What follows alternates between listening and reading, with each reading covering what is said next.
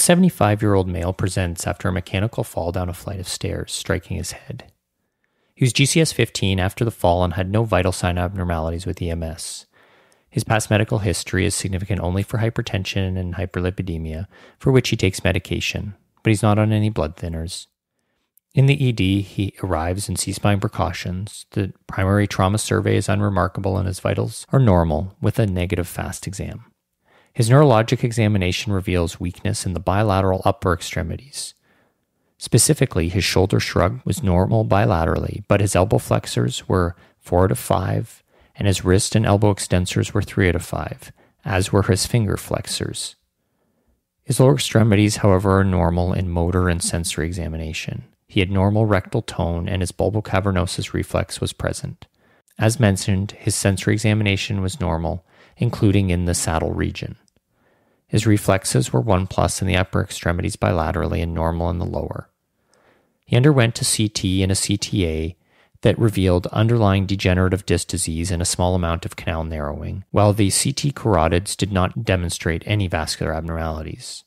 The remainder of his pan scan, which he underwent due to the fall down the flight of stairs, was negative. So the main finding is bilateral weakness in the distal upper extremities more than the proximal muscles without other neurologic deficits.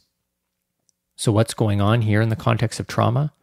Well, a hyperextension injury in a patient with underlying degenerative cervical spine disease with upper extremity weakness greater than lower extremity weakness really likely indicates central cord syndrome. There is a differential diagnosis that does include ischemia, and that could be brain or spinal cord, brachial plexus injury, though it would be a little bit unusual to be bilateral, or some traumatic peripheral neuropathy, among others. But this presentation really does fit with central cord syndrome. So let's go through a few key questions related to this incomplete spinal cord injury. First, what is central cord syndrome? Well, bear with me for what I promise is a very short anatomy discussion.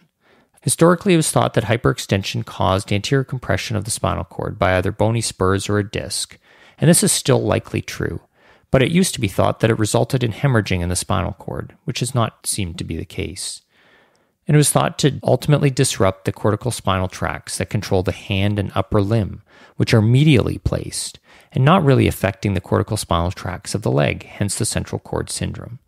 But more recent studies have found that it's not that simple, as upper extremity fibers located centrally and lower extremity fibers more laterally.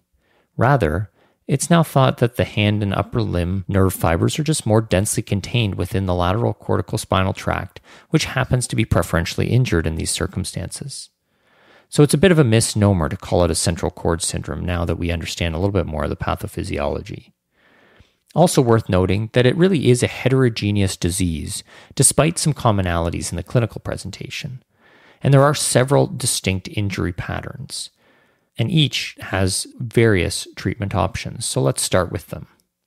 The first, the most common, is a cervical hyperextension injury without any injury on CT, or rarely any injury on CT. And there's often pre-existing central canal stenosis. This is the prototypical patient that we think of, and the one that I presented in the case at the start. It's important to note that their neurologic findings are often greater than the mechanism. It might seem surprising how much they're neurologically impaired, and that really should also cue you to the potential of the diagnosis. The second phenotype is the patient with a cervical spinal column fracture causing spinal cord injury, not surprisingly.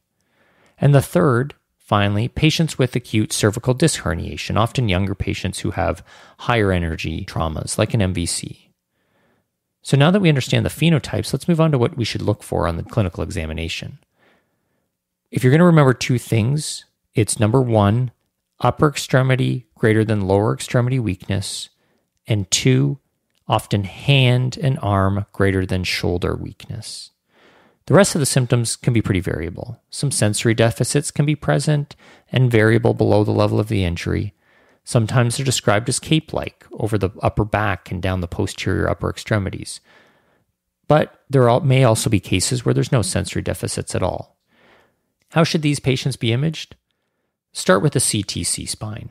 And due to the obvious neurologic deficits, it's very reasonable to include a CT angiogram of the cerebrovasculature. An MRI will also be required, but not immediately and really out of the scope of the ED. The findings on CT range from fractures and dislocations, especially among the young people who have a higher mechanism of trauma, to only osteophytes found, or canal stenosis or ossification of the posterior longitudinal ligament, particularly among the elderly. Are there any pitfalls in the diagnosis? Well, probably the key pitfall is missing subtle weakness in the patient who has a low energy mechanism and a normal CT.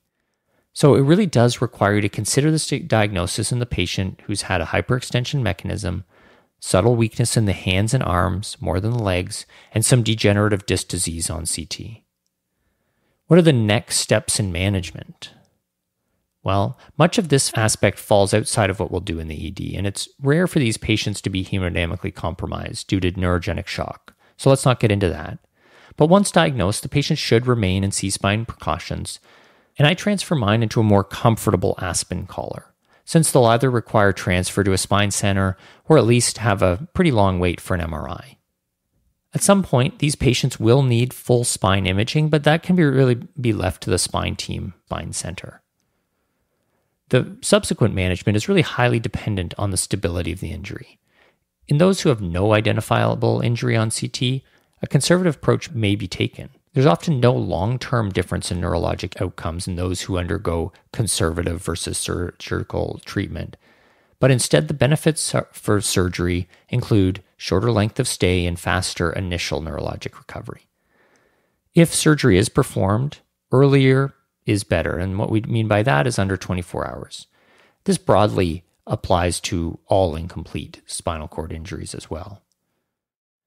The prognosis is pretty variable, though in some studies, recovery of greater than 90% of the motor score occurs in most patients.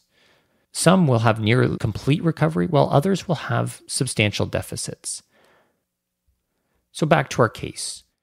Our patient had a CT scan that did not demonstrate any acute injury, but did show underlying degenerative disc disease. His clinical exam was compatible with central cord syndrome. On exam, his deficits weren't substantial, but they were definitely present. And assuming there's no ongoing cord compression on the MRI, he'll likely have a reasonable recovery. He's going to remain in C-spine precautions, and he was put in an Aspen collar for comfort. Spine team is consulted, who will arrange for an MRI. We've already imaged the rest of his spine on the pan scan, so no further CTs are required. He'll be admitted to the ward, and there's a good chance he won't need surgery. So that's central cord syndrome. Here's the quick recap. Number 1, it's an incomplete spinal cord injury, meaning there's some sensory or motor function below the level of the injury, and that might only be in the saddle or sacral region, so check those. Number 2, it is a clinical diagnosis with upper extremity weakness greater than lower extremity weakness. In a minority of cases, there are some bowel or bladder dysfunction present, but the examination can be subtle, so you must be focused and precise with that.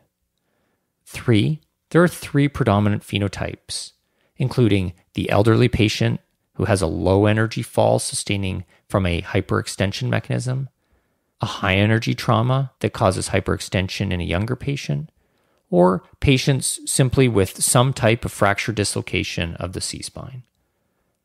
And finally, number 4, CT is the test of choice in the ED, and really you should include a CT angiogram of the carotids as well. That's all for now.